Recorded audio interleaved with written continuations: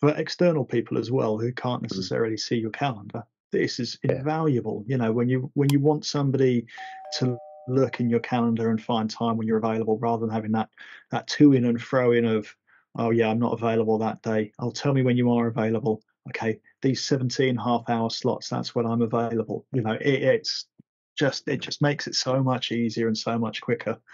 But there is a learning curve. There is definitely a challenge with getting people to adopt it. You've got to put it in very big letters, potentially flashing, just to make sure people know to click on it.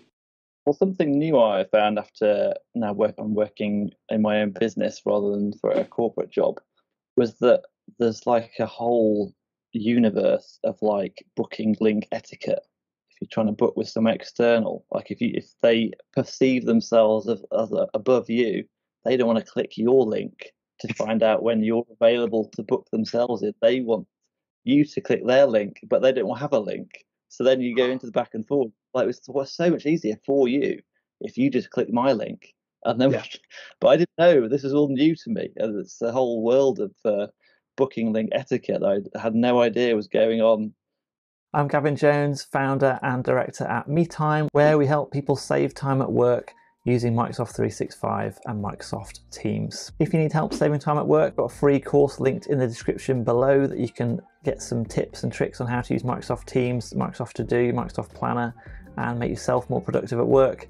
If you're struggling to get your whole organization to change, we've got another free course that might be useful to help generate some ideas that you might be able to steal to make your whole organization work in a more modern way. And it's yeah, I mean this complements, for me, this always complements find time or meeting polls, you know, where you kind of send out, you know, right, here's my 17 half-hour slots that I'm free, please pick one.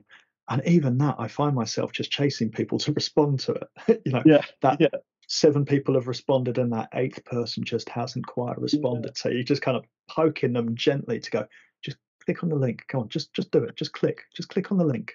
So you got those tentatives all over your calendar whilst you're waiting for people. It's like, come on. Yeah. And then half of them go because it's, you know, 4 days later and all of them have gone. But yeah, I'm sure we'll get onto this in part 2 around productivity and how you effectively arrange a meeting. Before you go, if you like this video, remember to give it a thumbs up. It really does help us in the algorithm. We've got super thanks turned on now, so if you really liked it, then consider supporting the channel with a donation. Thanks for watching so far, and we'll see you in the next video.